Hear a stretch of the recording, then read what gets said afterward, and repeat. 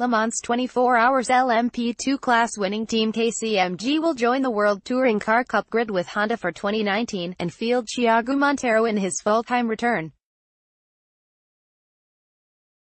Monteiro will be joined in the squad by highly rated Hungarian 19-year-old Attila Tassi, with the duo completing Honda's four-car WTCR lineup alongside Munich Motorsport pair Esteban Guerrieri and Nestor Girolami.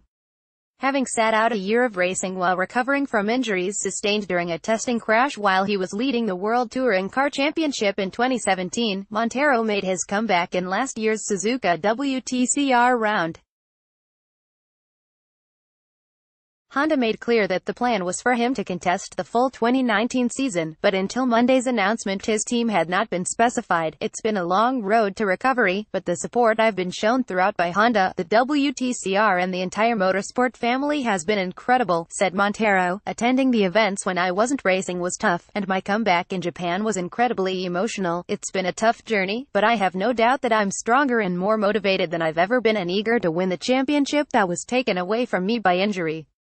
In 2017, since being founded by Paul Ip in 2007, KCMG has raced extensively in single-seaters and sports cars internationally, with its Le Mans LMP2 win coming in 2015. It made its first foray into TCR last season, and won the European Series Teams title as well as making two wildcard outings in WTCR, including with Tassi at the Hungaroring. KCMG may be new to WTCR, but they have a fantastic track record in every form of motorsport they've contested, plus a huge amount of touring car experience within the team, so we should be competitive from the first event, Monteiro added.